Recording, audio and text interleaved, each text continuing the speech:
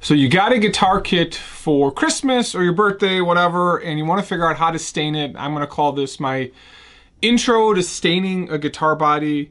This is a Paulownia Body from China. It came with a kit. It is a 4-piece body. This wood is actually pretty nice. It's kind of like Corinna Limba, just not as sturdy. It's plantation grown, so when they're growing it, they cut it real quick. You'll see a lot of guitar bodies from China made out of this stuff. This one is in decent condition, but you can see the different coloration between one piece and the other piece. So what we're gonna do today is show you how to stain this, because spraying is a whole nother set of issues for you guys. And if you put a stain on this and put an oil like a true oil, you can get a pretty nice finished guitar body with not all that much fuss. This body has a lot of streaks in it. And when you're trying to pick a color, you really want to focus on sort of 2 color combinations. You can go with like brown base and then sort of a yellow, orange, red in those types of hues. Those colors work really well together.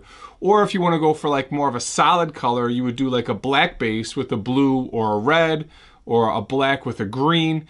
You really don't want to mix sort of like the browns and the blues or the browns and the reds. They don't always look so well. So you really want to take sort of the browns, yellow, red, some of those earthy colors, keep them together as you're wanting to apply them. So a lot of times in my videos, you'll see me put a dark base down, sand some of it back, and then add additional colors. That's where you'd put a brown base down, sand it back, and then do like a yellow or an orange or even a red on the side to feather it. If I wanted to go for a red, blue, purple, green, I would start with a black base. So it's a little bit of a trial and error as you've done this. I've probably got 75 videos of different staining techniques. With this coloration and this body, I'm going to go with a black. A black's gonna hide some of these a little bit better. If I had a color scheme that was a little bit more equal in terms of the grain, I may go with a brown or a red or yellow, but with this dark coloring on one side versus the other, I'm gonna go with a black, and then I'm gonna add a color. Don't know which color I'm gonna do yet, but this is an interesting body. The back actually looks better than the front. And I guess if you were gonna put a pick guard over it, it doesn't really matter, but we'll finish this up and show you how to do it. I'm using Angelus dyes today. You can purchase these in these little 3-ounce bottles through the link below. I get a little bit of a credit for that, and I really enjoy using these stains more so than any other stains I've used. For a couple bucks, these bottles last a number of bodies, so if you screw up, want to sand and start over, you can do that. So just buy some of these smaller bottles, you'll be much better off. I buy the big bottles, I go through a lot of this stuff. Also, I've got an old cut up t-shirt here. These are really easy to find in your hamper or whatever. If they've been washed a bunch, then they're not as fuzzy as you're rubbing this stain in. So we're gonna go with a black. And you wanna be careful as you're pouring over the body, especially if you got like a really heavy figured piece. I have dripped on before. I am not going to add filler to this. So this is an open poured wood. I don't like adding filler to my guitar bodies. And this one, I'm not gonna do that as well. A lot of guys that, if you're gonna be spray painting and you want a mirror smooth finish, then I would definitely pour fill. But for this example today, we are not gonna do that. Additionally, if you get these bodies, you may wanna sand them down a little bit more, but since I've got a stain and sand anyway, I just left it. And you can see already I've got even coloring within the grain, which is perfect. I'm gonna add 2 coats of black to this. 2 coats really helps sort of get all the wood even. So that looks pretty good. We'll stain the sides. The one problem with Paulownia is that it tears out a lot. So it's soft, and as you're routing, sometimes it bites. This body actually probably could have used another round over on the side. It's got a real tiny round over, like a 16th. My favorite is usually like an 1/8. You can see the tear out there.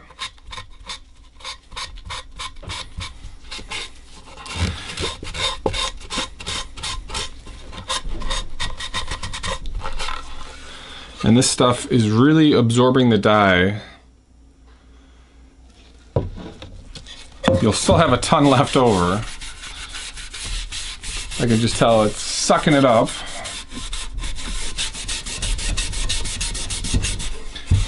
And actually this black with the grain actually looks really good. So you gotta put those 2 coats on because you can see inside the pores the dye is not soaking in. But this big open grain reminds me a little bit of ash, northern ash, in the sense of how big the pores are.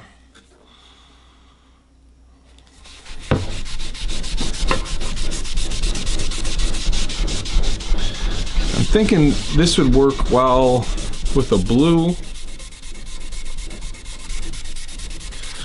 Red's probably the only color that you can use black and brown with, but it gets a little bit muddy with the black. Looks a lot better with the brown.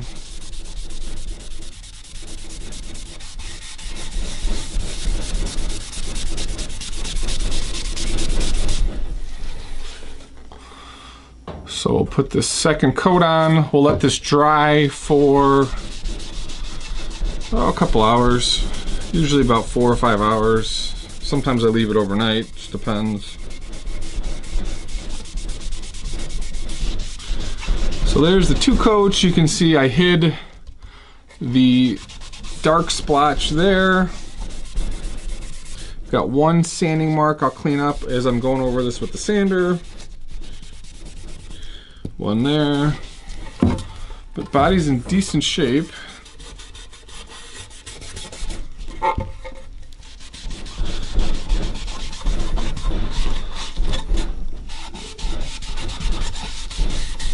Let this dry.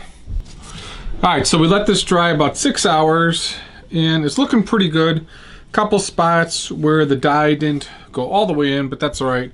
We've got just some basic 320 grit sandpaper. I've got my Makita sander. If you want to do this by hand, you can. I prefer doing it with the sander. Just used to doing it that way. We'll place the grit on it so I can vacuum it. Like so. I'm not going to take off that much. My pressure is going to be very light. And essentially what I'm going to do is do this in this teardrop shape on the front and the back, and we'll do the same color on the front and the back.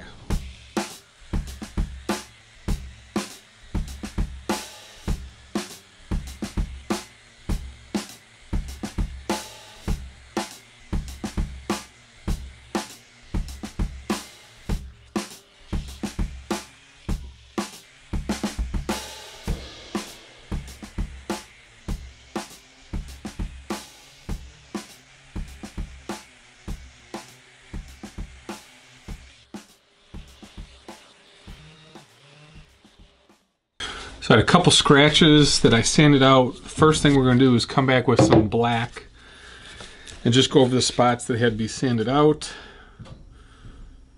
So we saved the old rag and we'll just feather it in like this.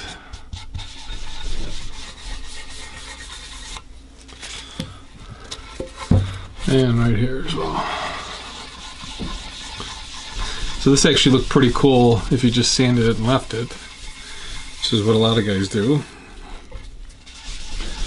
Just gonna even out the black.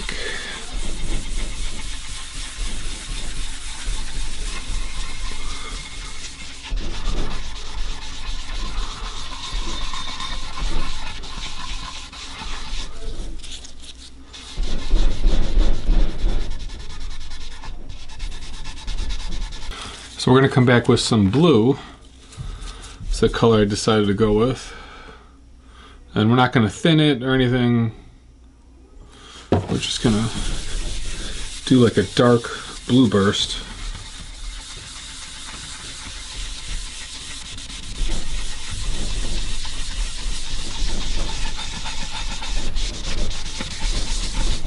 You can see as you apply, you'll pick up a lot of the black. Sometimes too much blue turns like a purple-ish.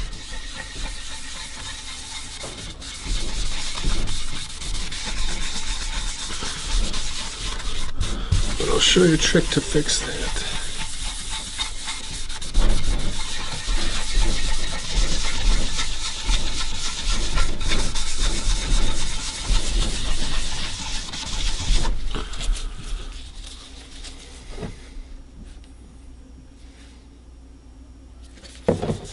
Getting this pretty wet to go on.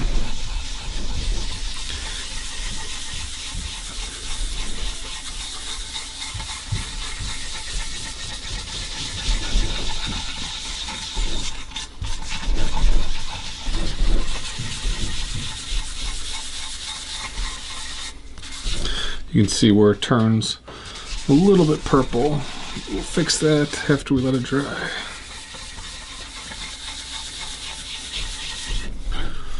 So that's black and blue.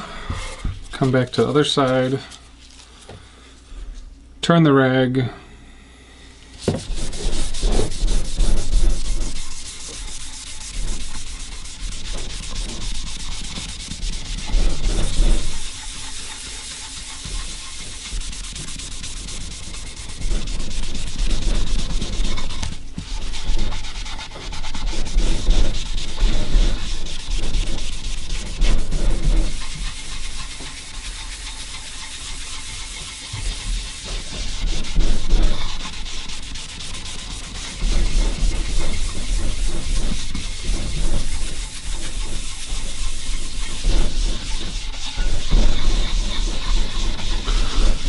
Keep it in that teardrop pattern.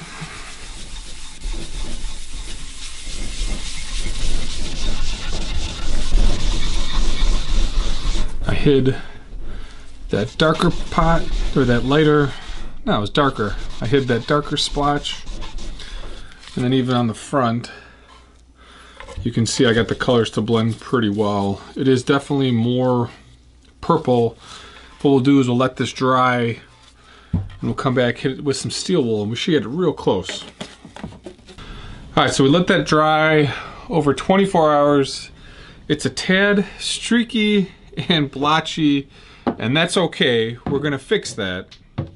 Like I said, the blue can turn a little bit purple, so I didn't want to put too much blue down. And since I've already got blue in, what I can do is take a little bit of neutral and wash it. But first things first is the steel wool trick always fixes a lot of issues. So this is 000 grade steel wool, fine steel wool. We're gonna come in and begin to just pull off some of the color. What that's gonna do is make the blue more blue, less purple. You can see pulls out a lot of dye. We're gonna rub this all over the body. Decent pressure.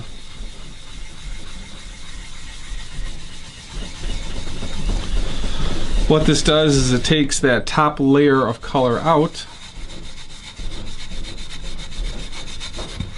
You can see where it was a little splotchy right there. We evened it out. And come down here. Pull a little bit of this out. And really this depends how much you do is what you think it's looking like. So this is more of a personal taste. You can see this is big open grain, and as I'm taking the color out, it's pulling a decent amount out. Take a little bit from up here. The trick is to try and get it even and make sure it looks good. And that is a back and forth process.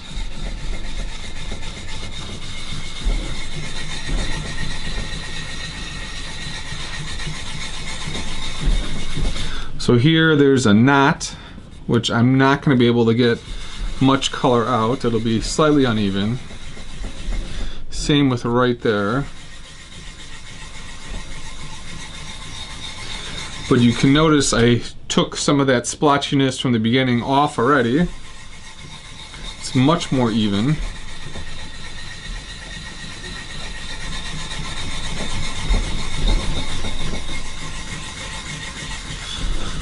And this all depends on the look that you're going for.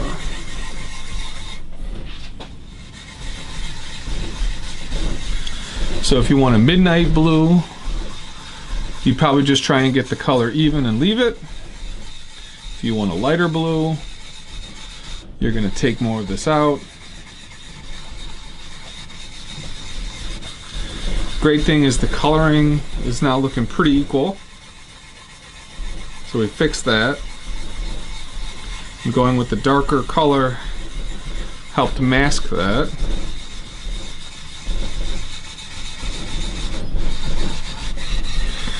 So what I want to do is go for a little bit more blue, but I'm not going to use the blue. I'm going to use the neutral to just sort of move the colors around a little bit.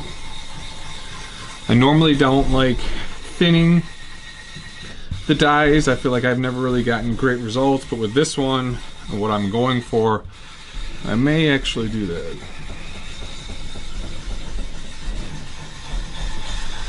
People say not to use steel wool. I've been using steel wool for, I guess, 10 years. I vacuum it up. I've had great results.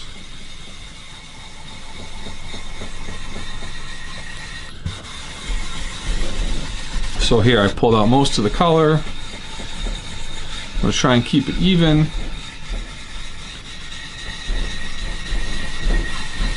Got a little bit more on this side.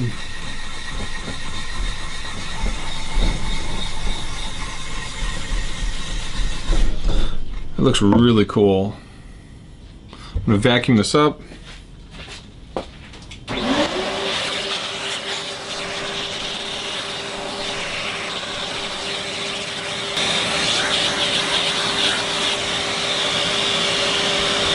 Same process to the back side here. Instead we're going to vacuum.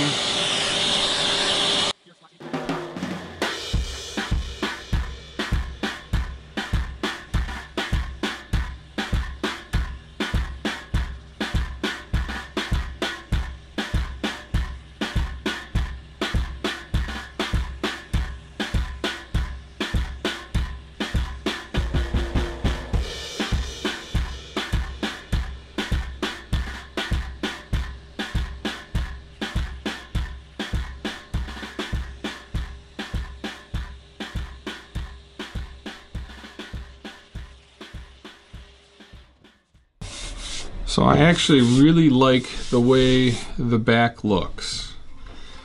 That is pretty slick. But what we're gonna do, I don't know, maybe we should leave the front. The back is definitely bluer than the front, and I like that look. Feels like I should just add a little bit of neutral and blue right here, and I can fix that. So we're gonna put our gloves on. The way we're going to fix this is we're going to take the blue rag in neutral and put the neutral on the blue rag and then rub it in. That way we're not going to have to make a custom mix. I'm just going to sort of refresh the blue here.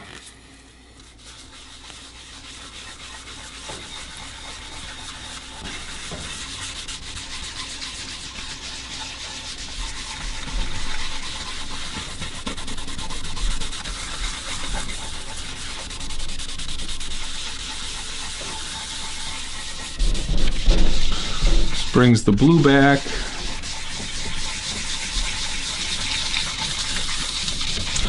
Not as much white. Still have a lot of black on this, but if we fold this, we could find the spots that have more blue.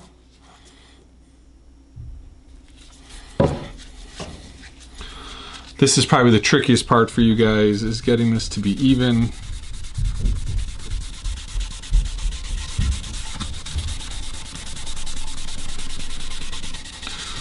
But this is way more blue.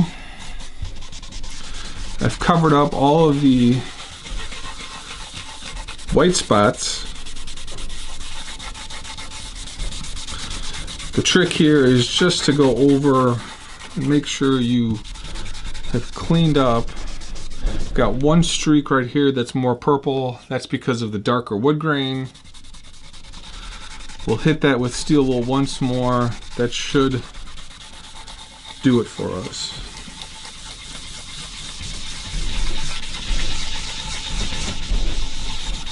At least I got a little bit more even coloring, and it's a lot less splotchy.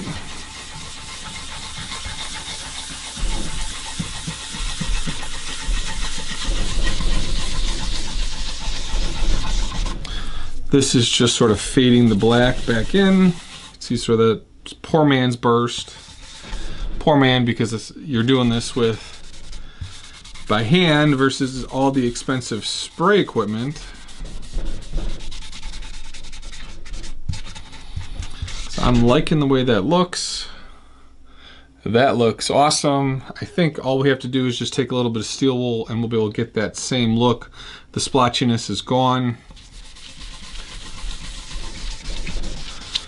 Real close. So we'll let this dry and come back and clean it up. Alright, so we let this dry, and actually it looks pretty good. It's a tad purple here, but we're just going to do the steel wool again. Just keep it in this corner slightly if we can try. Let's see if we can pull off some of that purple. Leave it a more blue.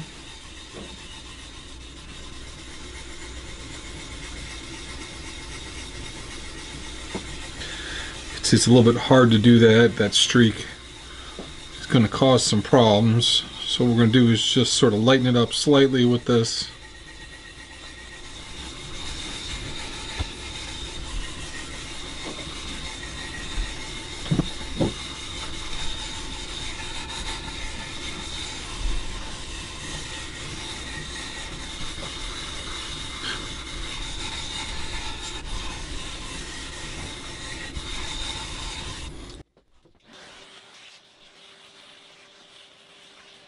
So for this example, I'm not going to try and get the colors to match. I just wanted to show you sort of two different looks. This one has more blue. This one has been sanded out significantly more. Next step here is to take this outside and use sanding sealer. And what the sanding sealer is going to do, it's going to lock in that color. So when we come back to apply oil, it doesn't pick up those colors back and make a big washy mess. So we're going to go upstairs with some Mohawk sanding sealer. We're going to put 4 coats on, very light. The first 2 coats are mist coats, and then the next 2 coats after that are a little bit heavier. And then by that 4th, 5th coat, let it dry for 24 hours, and you can put whatever finish you want.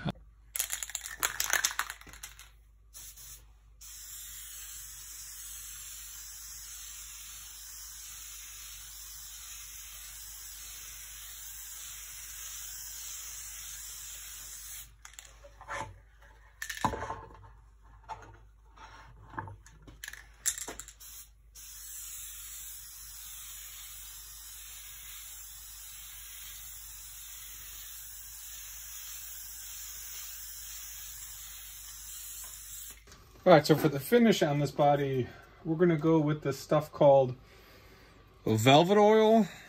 My brother makes furniture and swears by it. It's way more yellow than what I want, but that's alright. Just testing this out. You guys don't always have to use true oil, so we're just going to play with this one.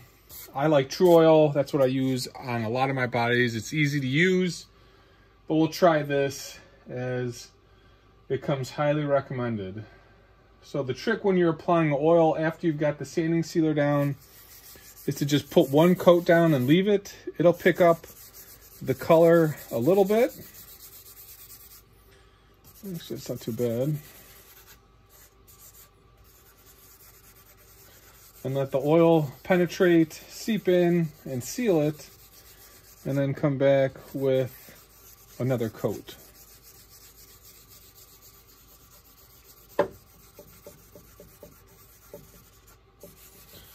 So that's 1 coat, picked up the oil a little bit. If I didn't put any sanding sealer down, this would already be a mess.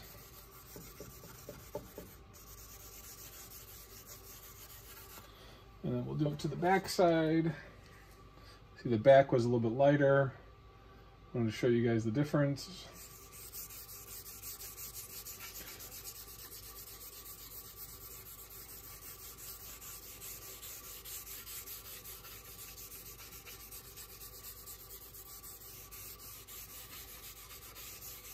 Surprisingly, the color evened out just a little bit. Maybe it's still a little bit lighter on the back.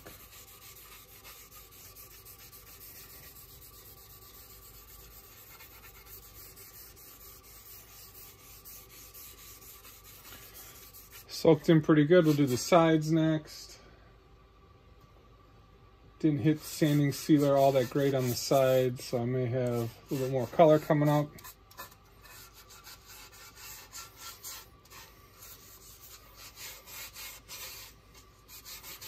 This again is an old t-shirt. Yeah, the sides didn't get as much sealer, so it's picking up a lot more color.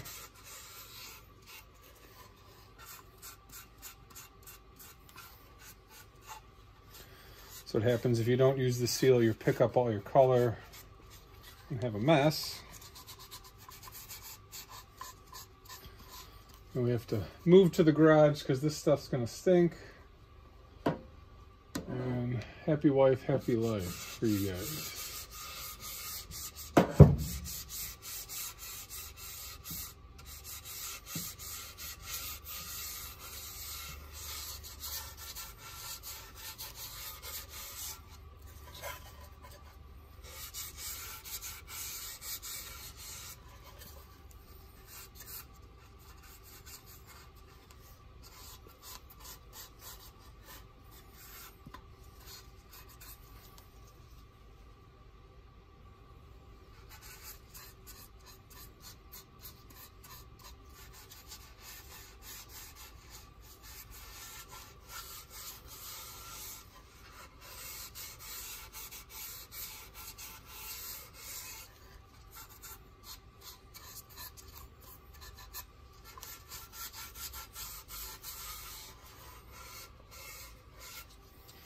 So that's pretty dark. We're just gonna go around the front and the back and clean up any drips from the sides. This is way glossier than I was imagining. We'll try it. A lot of drips on the side. Clean that up.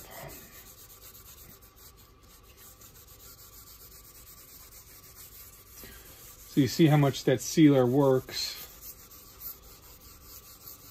When I used the non-sealed sides, it picked up all that dye, which is why you need to use the sanding sealer.